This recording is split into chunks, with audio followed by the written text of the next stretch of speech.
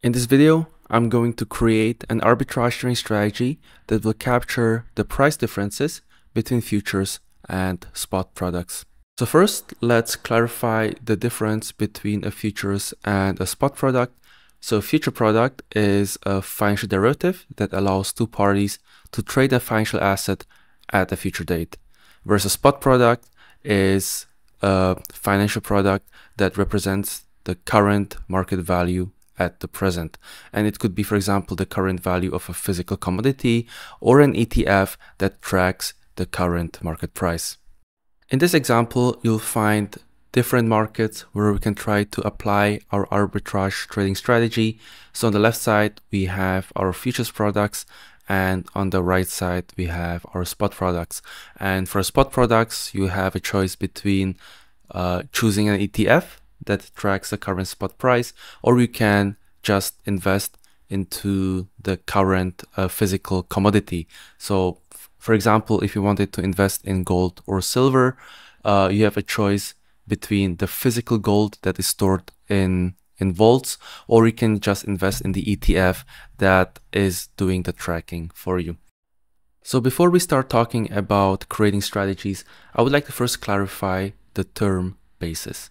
So basis is the difference between the current futures and spot price, and it follows a very simple formula. So the formula for basis is equal to price of futures minus price of spot. And there are many factors that influence the basis, and that is, for example, current interest rates and storage costs in case you trade commodities.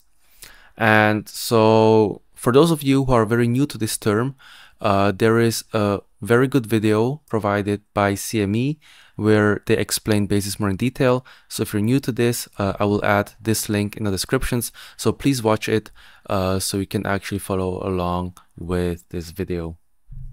What you can see on the chart is the basis between the NQZ5 contract, which is the Nasdaq 100 futures expiring in December 2025. And we see the basis against the QQQ contract, which is the Nasdaq ETF. So as you can see that over time, as time goes on, the basis is decreasing. And that is because futures against spots, they follow one fundamental rule. And that is that as time goes on, or as futures is nearing expiry, basis will converge to zero. So in other words, at the expiry date, the price between the futures and spot product should be the same. So before anyone asks, what does QQQ price adjusted mean? So if you look at the Nasdaq futures price, which you can see on this chart here, it is around 25,000 US dollars. And then if you look at the QQQ ETF price, it is around 600 US dollars. And so when we trade an arbitrage strategy, we want to hedge the prices of equal cash value, right? So what we're doing here is that we have to apply something called a linear regression between the Nasdaq spot index price and the QQQ ETF price. And so what we'll get is that QQQ is about 40 times smaller than the Nasdaq futures price. So if we adjust the QQQ price by about 40 times, we will get a chart that looks something like this. And this chart is very meaningful to now compute the basis and then compute the relative value between those two assets. So now that you understand what basis is, let's now have a look at this intraday basis chart. So this chart represents the basis between the NQZ5 futures contract and QQQ ETF. We see that the basis ranges between 100 and 96.5. And so what I've plotted here is some fair value level. So what I mean by that is that if the basis is above this fair value level, we want to sell the basis. And if basis is below this fair value level, we want to buy basis. And so as you can see here, our objective is to generate profit by capturing these intraday basis swings. And so what long basis or buying basis represents is we want to buy futures and sell the spot product at the same time. And by shorting the basis, we are selling the futures and then buying the spot at the same time. Of course, this is not so easy, right? Because what are the potential problems and questions that arise when you want to trade such a strategy? So the number one question, or the main reason why this strategy might not work, is because the spread and transaction costs may be too high to justify the profit, right? If you pay, for example, $2 on the spread on one side and then $2 on the spread on the other side, you're -4. And if the intraday basis range is less than the transaction cost, then this strategy will not work. And so the second question is, how do we compute the fair value correctly, right? How do we determine that the basis is overpriced or whether it's underpriced? And then 3, how do you determine the price levels, right? How do we know that this is the high point, right? And this is the low point? Because of course, as in any market, we can't predict what price might do. So these are the 3 main questions that we have to ask ourselves to actually make this work. So now the question is, how do we do this, right? So what I'm going to do is I'm going to use Python to create a trading algorithm that will trade on Interactive Brokers. And with Python, we will generate the trading signals, and then we will then submit the trades using TWS API. So we will then observe our trades live on the Interactive Brokers platform. So before I start coding and trading live, maybe I would like to share my expectations on the success rate of this experiment. And so based on my experience when it comes to trading arbitrage, trading strategies, the success rate of an individual trade idea are very small. So I'm not expecting that I will find a profit strategy for every market or for every time frame. But instead, I'm hoping that after going through all these markets, maybe there will be some few trading strategies that will work. And that is actually all you need. You need to find an edge in the market, and you don't need to find it everywhere. So if we are able to, just find a strategy that works on this single asset class, that is all we need, because that means that we can just allocate our money into this arbitrage and try to extract as much edge as possible. All right, so now it's time to get started. So what I'm going to do now is I'm going to share live clips on how I code and trade live. And for those of you who are new to the channel, my name is Tu, and I'm director at ATJ Traders, which is an algorithmic trading firm. So let's get started. Hi guys, so right now I'm looking at the NQZ5 futures contract against the QQQ ETF. And so what you see here is the basis data for November 21st. And right now what I'm trying to do is I'm going to connect live data from Interactive Brokers, put it into an application so I can see live intraday basis data. And then I'm going to test a script that can open a long or short basis position. So it's like a script where you manually tap in buy or sell, and then it will create a hedge position between NQZ5 and QQQ.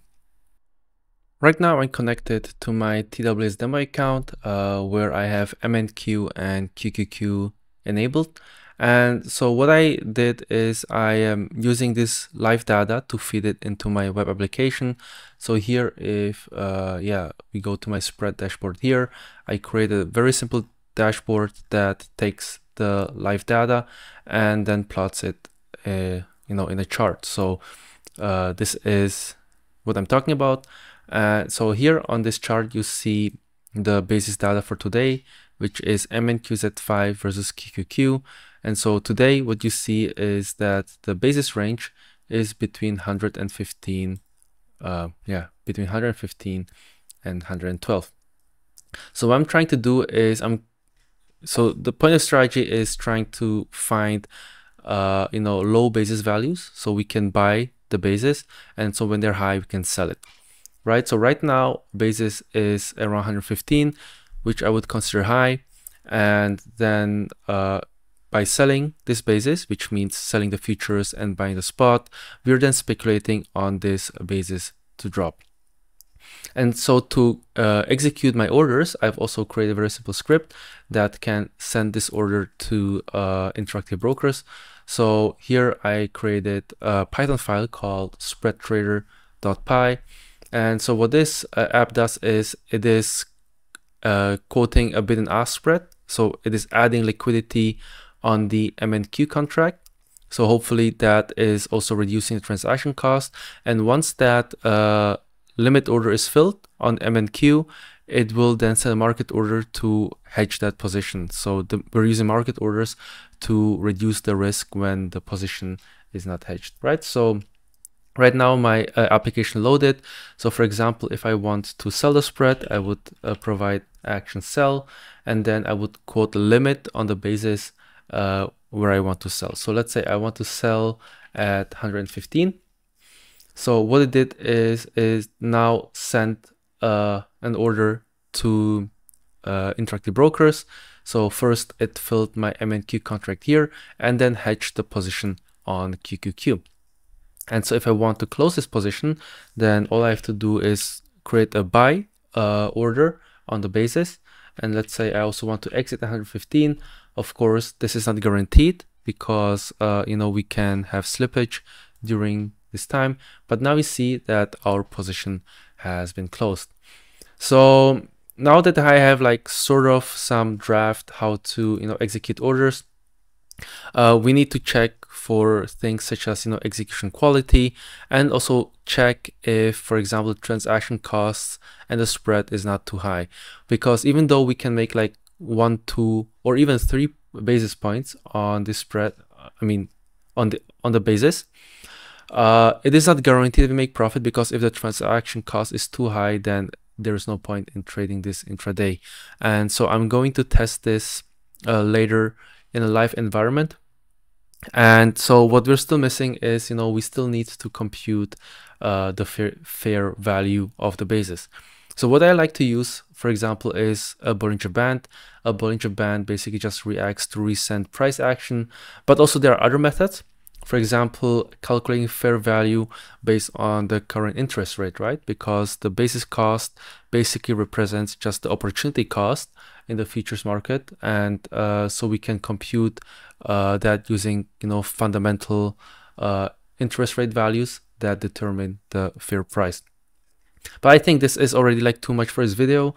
So for next video, I'm going to prepare, some live trading experiments where I actually test the liquidity and execution quality in the live markets.